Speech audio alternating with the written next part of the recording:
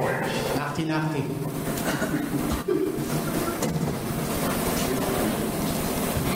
So, the FreeBSD project is a community-driven project.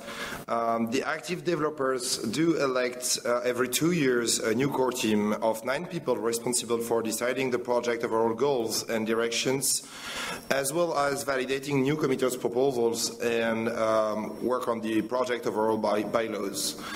The FreeBSD Foundation is a 501 US-based non-profit organization dedicated to supporting and promoting the FreeBSD project and community worldwide. Funding comes from individual and corporate donation and is used to fund and manage a project, fund conferences, developer summits, provide travel grants for developers. That's how a bunch of people are heading here. The foundation purchases the hardware to improve and maintain the FreeBSD infrastructure and publishes FreeBSD white paper and marketing material to promote, educate, advocate for the FreeBSD project. The foundation also represents the project in executing contracts, license agreements, and other legal arrangements that require a recognized legal entity. It's very serious. Yeah. To quote its website, the OpenBSD Foundation is a Canadian not-for-profit corporation which exists to support OpenBSD and the related projects such as OpenSSH, OpenBGPD, NTPD, etc., LibreSSL. It is a fundraising entity only. It does not own any copyright over the code, even for sponsored work. It's responsible also for funding the day-to-day needs of the project, the hackathon, etc., and works solely through donations from users and company. It has no influence whatsoever on the project itself. Also, the country of origin is kind of important. While it may not seem like it at first, it actually is when it concerns the operating system. OpenBSD being based in Canada means that we are not subject to the US crypto export regulation at all. Of course, as a consequence, it was illegal to re-export OpenBSD from the USA early on, and no US citizens were allowed to work on crypto of the project. So remember, people, it is very important to donate to both foundations. Yes. So now let's just jump straight into a very controversial subject. Baptiste. Yeah.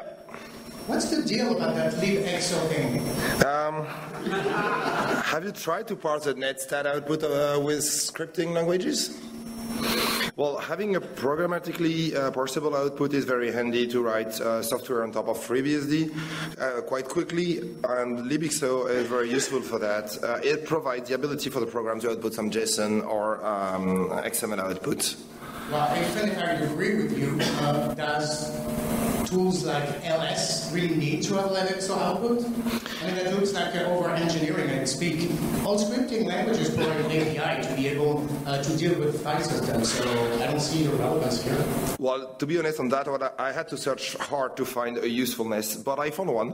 So, how do you with scripting language deal with some BSD extensions like th flags?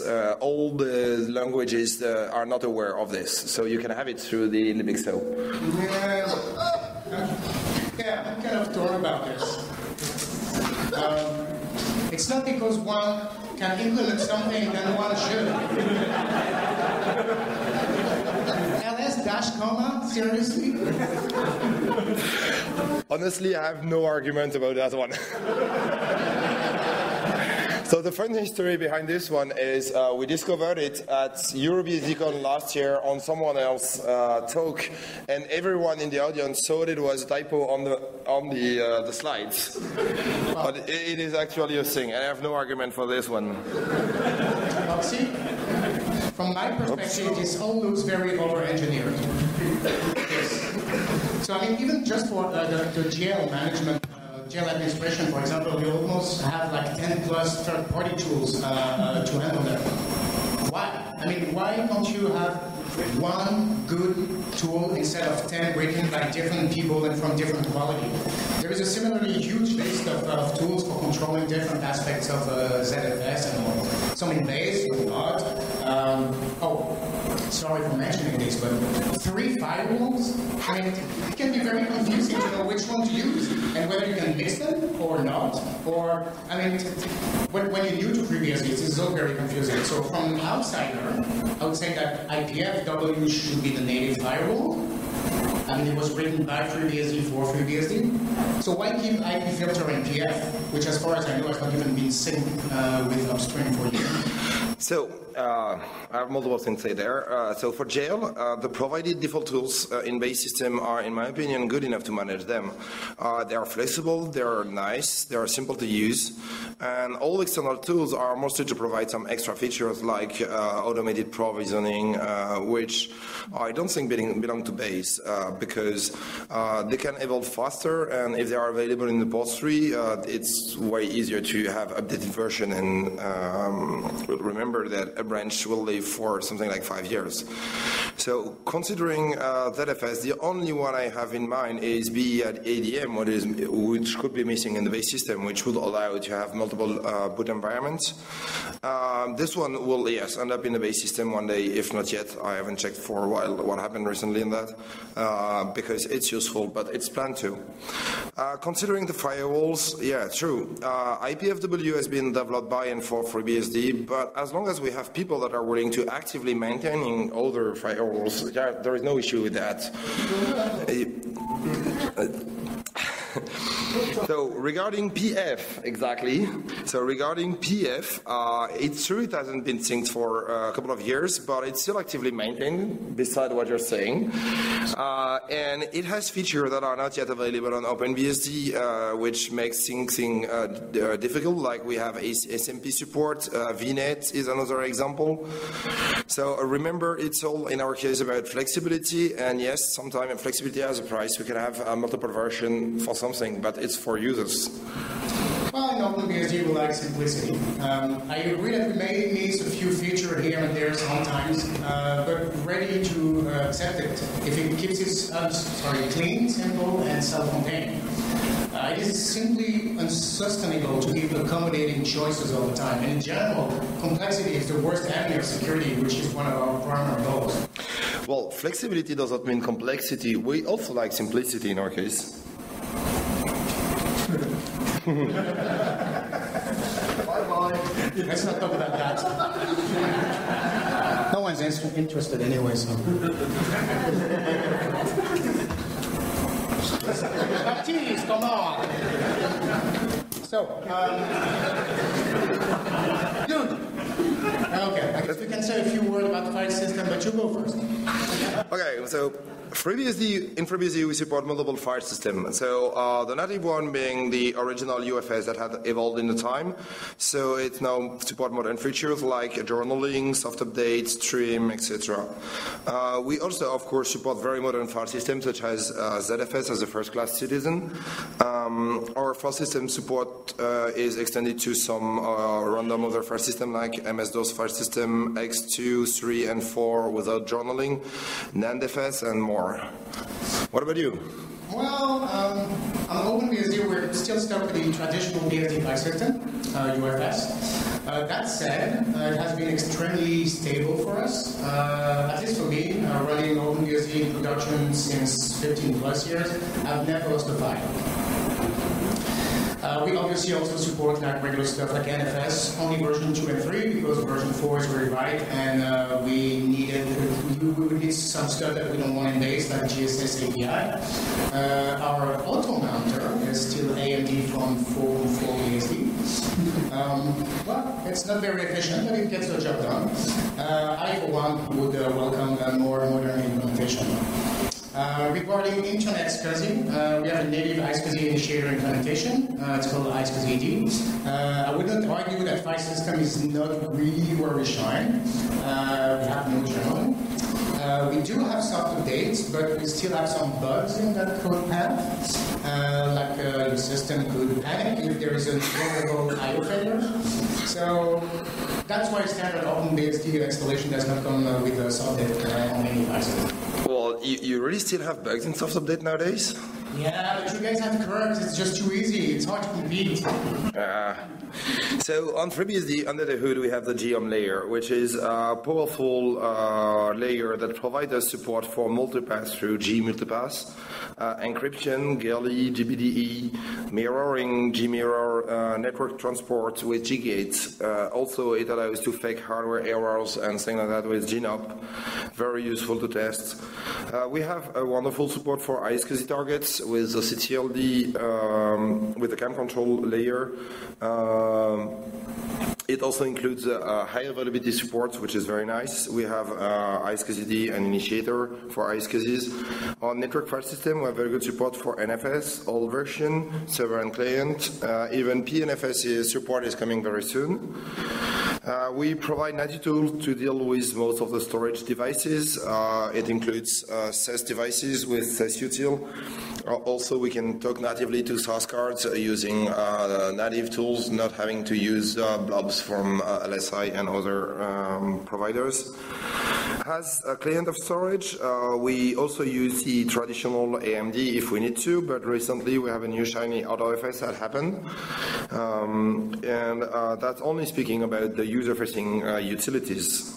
Right. In general, I do agree that your geom stuff is generally a better solution, maybe except with regard to multipath, which we do at the SCSI layer with empath. So that doesn't require any manual configuration. You just plug in capable hardware and it figures it out.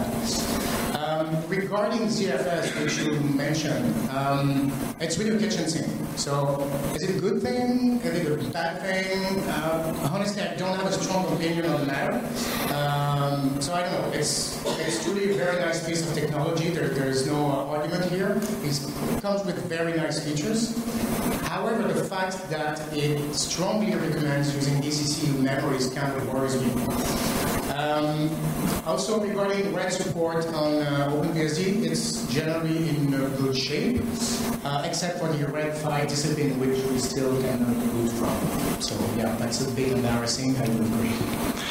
Yeah, about encryption, we have multiple choices on FreeBSD on top of the geom layer. So we have GLE and GBDE.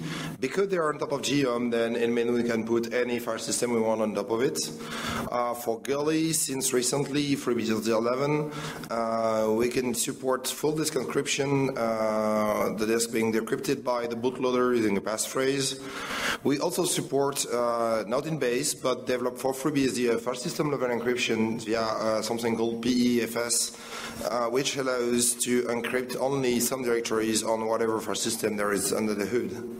The way we do encryption on OpenBSD is similar to how we manage RAID devices, hardware or software, by using the biocontrol management interface utility over a software encrypting discipline virtual device. So it is already familiar to people because it's the same utility for everything, and the process is very simple. It's just one command. So obviously we'll support a full disk encryption, decrypted by the bootloader using a passphrase or a key disk. That's ideal for non-interactive use, like using a USB dongle or anything. Well, by the way, on FreeBSD, using encrypted swap is very, very easy. You just append .eli in your FS tab at your device name, and then it's automatically appending. Well, our swap has been encrypted by default for many years without the need to do anything. So it's my opinion that swap should always be encrypted. Your SSH or PGP private key could actually end up there at some point. We do have a syscontrol to be able to disable swap encryption if really needed.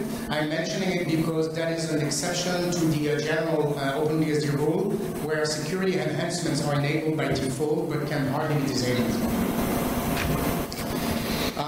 And speaking of default settings, that's really something I love about this operating system. They make sense, to me at least, and are very well thought of. We regularly have lengthy arguments within the project about what features should be available by default and in which way it should work by default out of the box.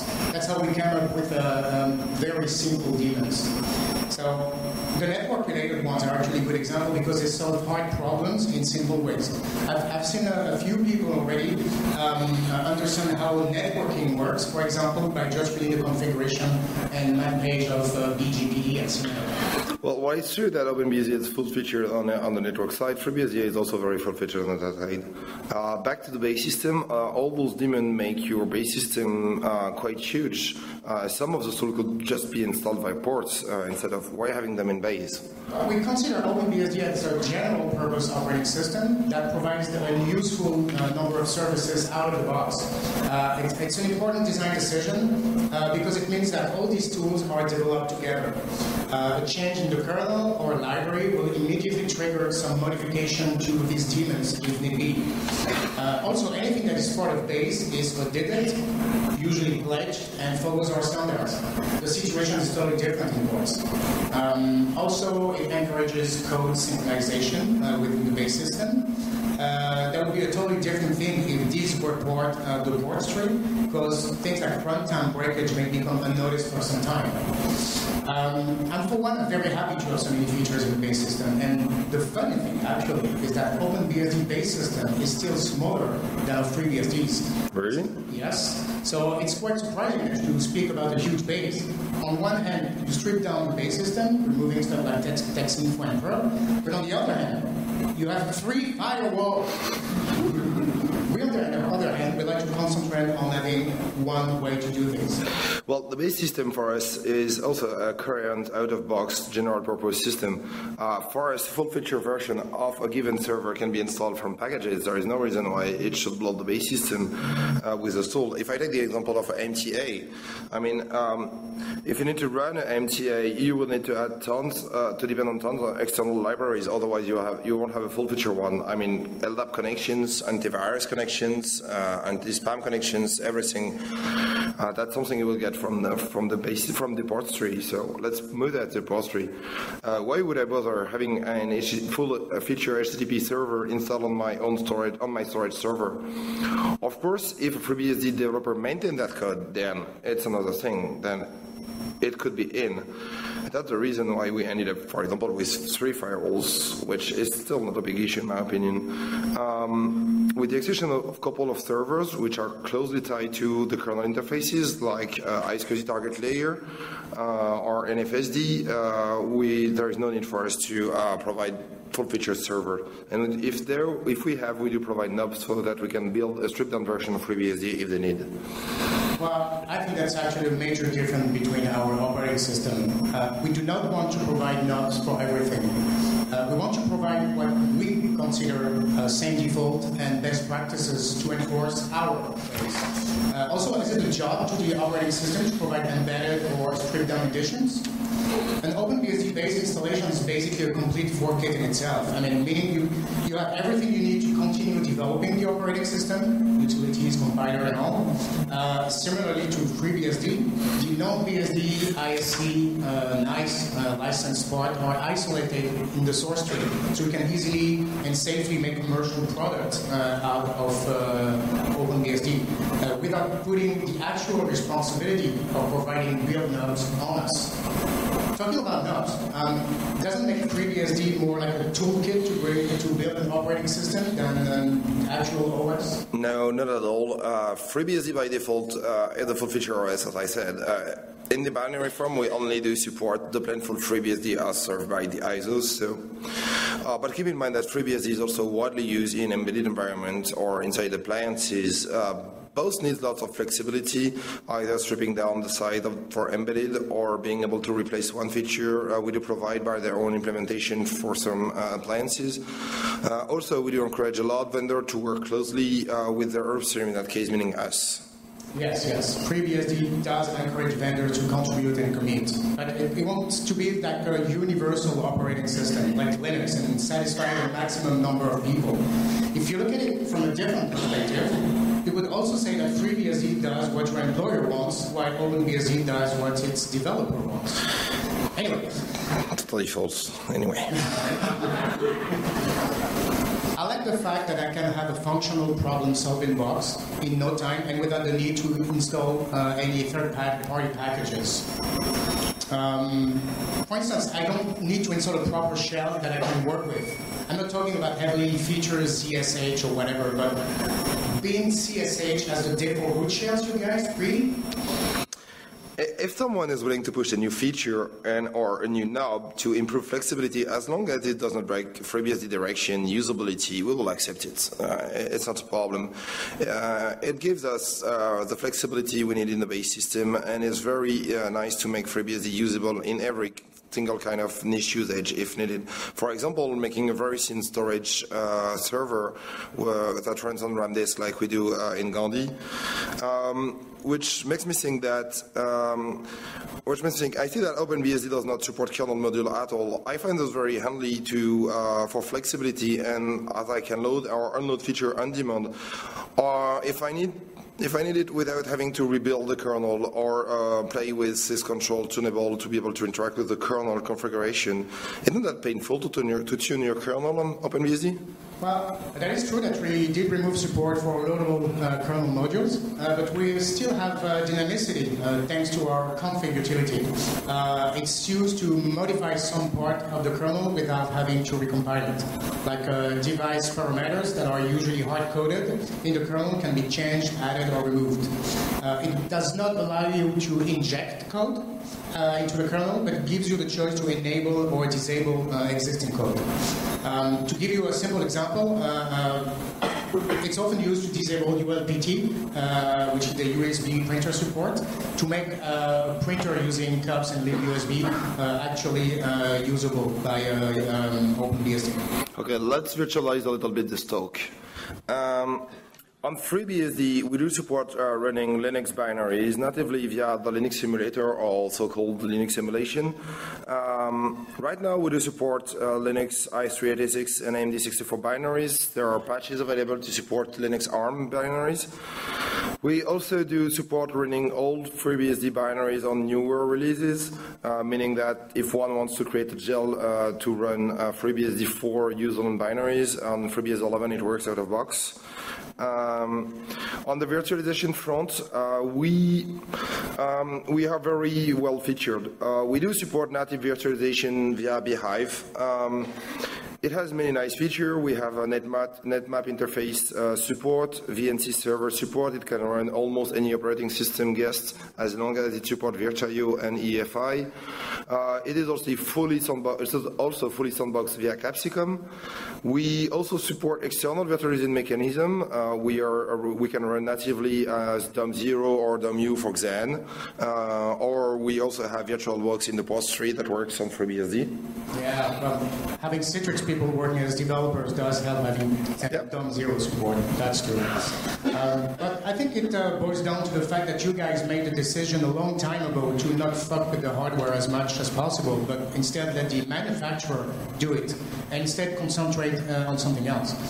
On OpenBSD, the situation is a bit different. We prefer to try and convince the vendors to open the specification to let us write our own drivers. Your approach is probably more pragmatic, that's for sure, but as you probably know by now, we like to be in control of the operating system.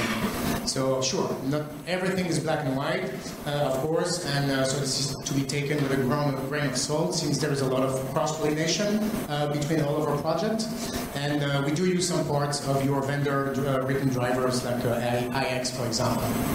Well, being open to vendors, in my opinion, is a pragmatic point of view and does not make us lose control of our resource at all. Actually, we have very good relationship with plenty of them. They're committers running through our usual process to recruit new developers. We review the code they submit. We even extend it sometime. It's not unusual to see some vendor committers continuing to contribute to FreeBSD way after they left the said vendor. So back in virtualization, because that's what we're speaking about, what is the situation on OpenBSD? Well, let's start with VMM, since it's been mentioned a couple of times already. Currently, it can reliably run OpenBSD NetBSD, some Linux distribution. I assume maybe FreeBSD by now, I haven't tried. It provides a very nice user interface with VM control. And since it's shrouded and pledged, breaking out of the VM monitor means ending up in the shroud with obviously very limited list of allowed system calls. The other virtualization technology that OpenBSD supports is Sun4V logical domains, also known as LDOM. It's hardware virtualization. That means the resources are partitioned directly at the hardware level. It's supported on a Spark v9 processor. It's a pretty secure design since there is no software hypervisor involved. The processor itself runs in hyper-privileged execution mode. So it can natively run any Spark operating system, Linux included. Right. So we're speaking in the beginning about our project internals, but what about relationship with the external projects? In general, for FreeBSD, most upstream are happy to receive FreeBSD-related patches and integrate them, even big ones. For example, dealing and upstreaming patches to LibreOffice was a very easy process. They welcomed all of them, and they even tried to set up a CI so that they are not breaking our usage. On the GNOME front, so you probably know better as a GNOME committer yourself, we don't I don't deal with the patches myself directly. We have a good relationship with our glib maintainers who came to us to ensure that glib is working correctly on FreeBSD, on the BSD in general, by the way. And they even set up the GNOME CI on FreeBSD to ensure that everything built as fine as possible. Yeah, I guess we pretty much share the same experience here. While some streams are more open than other to non-Linux contributions, in general they're pretty happy to integrate our patches, and sometimes they actually learn a thing or two about portability. It is true that a few identified people within the free software community take some pleasure in bashing anything that is not GNU or Linux, but these are far from being the norm, so fortunately for the ecosystem. Sometimes upstream can also be very close. We have OpenBSD developer who are also developer at GNOME, XFCE, Mozilla, LibreOffice, etc. And for us, it's true, with OpenBSD being the upstream for several software, which I mentioned already, OpenSSH, etc. Also, some application can be very complex to port, so it's important to be able to interact nicely with upstream, because sometimes you do need their help.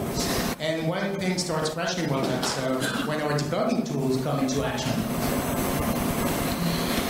So I will not go into the details of such tools, which are probably similar to yours. I just mentioned that we're building the entire base system with debug symbols, and that we're thinking about doing the same for ports, or at least a few identified ports. We already do that with glib and GTK. Yeah, so FreeBSD is pretty well stuffed for debugging. By default, the base system, we have a cat trace, trust, to be able to track what an application is doing. In particular, when debugging a capsicumized application, it's very useful to have cat trace to tell you what are the capability an application might be missing, if any. More importantly, we now have dtrace support in the base system, which is a very powerful tool to be able to do some tracing.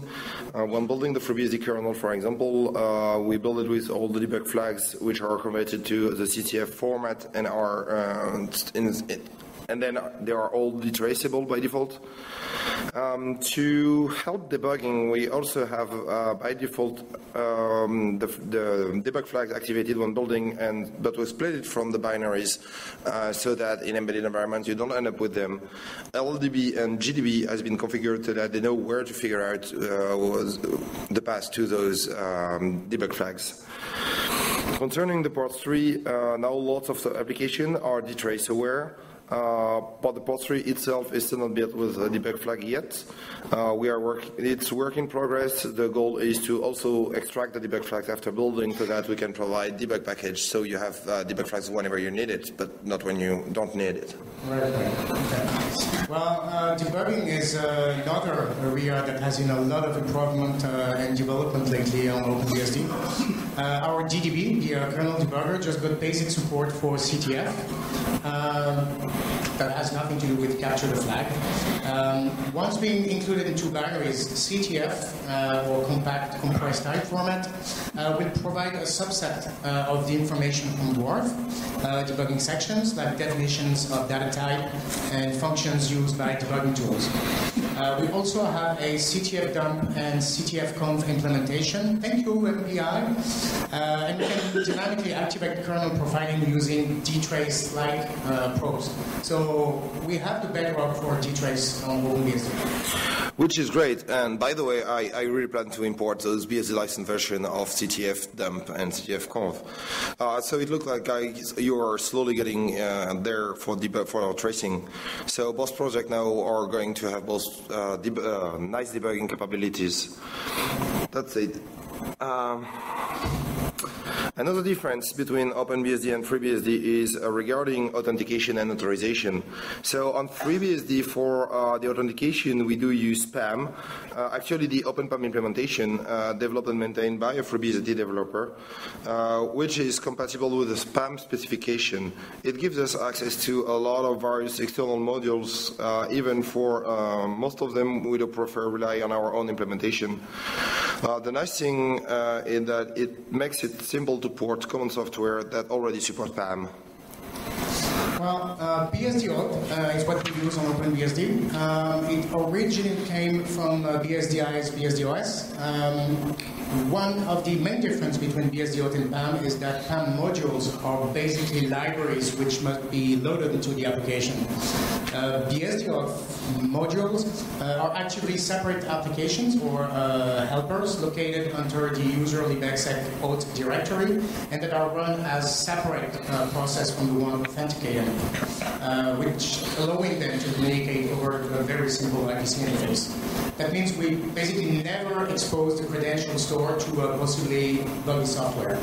So it matches the traditional privilege separation model that we use on OpenBSD, while still being able to provide different ways to authenticate to LDAP kernels, YubiKey, Radius, you name it. So while PAM may be a bit more flexible and way more commonly found, so there are a lot of different authentication modules readily available. It usually requires elevated privileges to authenticate. Applications using BSD auth only need to be in the auth group to be able to run the helpers. Look into our OpenSSH, for example. Most of the recent advisory you had, I mean not most, but a lot of them are PAM related. Well, in the case of OpenSSH security advisory, maybe it's also related to the fact that the upstream, meaning you, is paying less attention for obvious reasons you just studied about the PAM code itself. But it's true that the PAM API is not simple to use and is also very error-prone. But in the OpenPAM implementation, while it's compatible with the official API, it also provides plenty of extensions through helpers that simplifies adding support for PAM in application in a less error-prone manner. Anyway, for name services, we do use NSS, which provides us a lot of flexibility as well through its modular nature.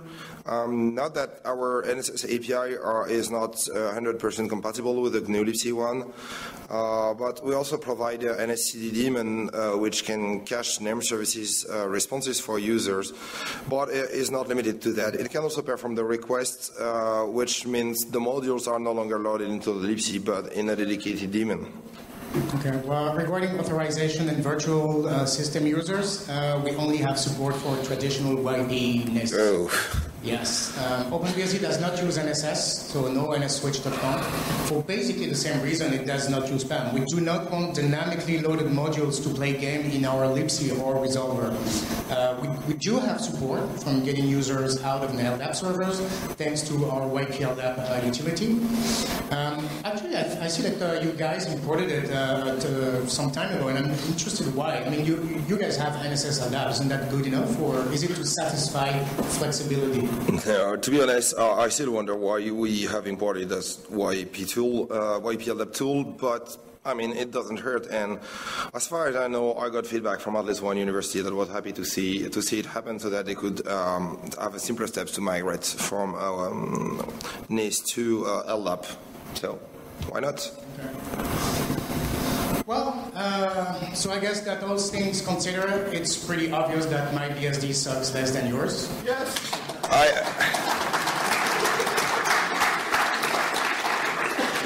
I have to disagree on that one, and for me it's clear that my BSD sucks less than yours.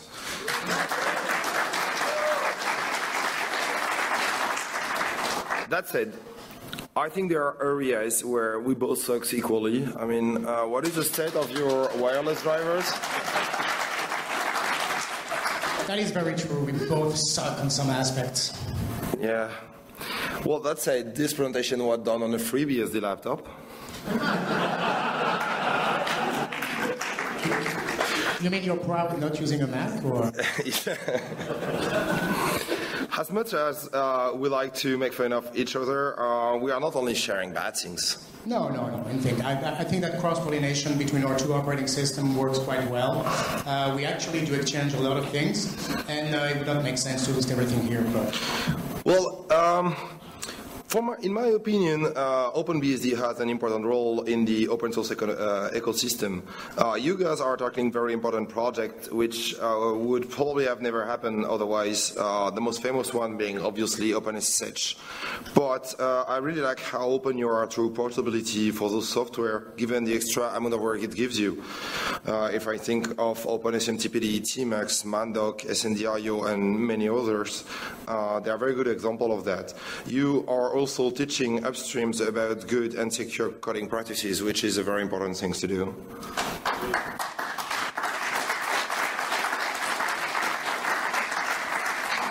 And from where I stand, I think that FreeBSD is important in the global ecosystem. It's a real enterprise operating system, and I think it's slowly filling up the spot left by Solaris. It bundles some amazing pieces of technology, that's for sure, and in some area is still on the edge of innovation. Some very large entities obviously use it, and thank you to FreeBSD. A lot of people have been made aware of the BSD community in general. So for me, it's a very good weapon to make people aware that fringe operating systems are certainly not lagging behind Linux.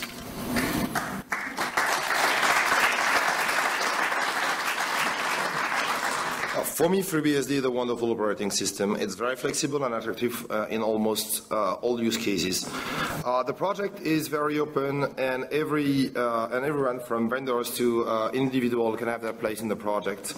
While there are a lot of vendors involved and that contribute to FreeBSD, the project remains completely community-driven, and individual can easily find their part in the project. I'm a good example of that. In my first 2 years, I've been able to drive into the project and made some very important modification, including being part of the direction of the project itself. Yeah, OpenBSD is a small project, but I'm very proud when I see that in some area a small amount of hackers can compete with a huge project like FreeBSD, and sometimes actually do deliver things ahead. I like to say that we do serious things without taking ourselves too seriously. You guys say our performance sucks, we say that your security sucks. I suppose there is some truth in both stereotypes. I see OpenBSD as a kind of incubator and bedrock for new technologies that is not afraid to break things, a sort of a destroy to build approach. I really encourage people to try and use it as a power user or developer. Not just install it, but really try using it. I've been surprised at how many people actually have a misconception of OpenBSD, even within the BSD community itself. In my experience, besides the obvious benefits OpenBSD is known for, proactive security and all, it has been one of the easiest and best documented operating systems that I've ever used, and I see its simplicity as an art form. Thank you very much. Thank you very much, all, and I think it's time for a mandatory hug, BSD hug. I love you anyway, Baptiste.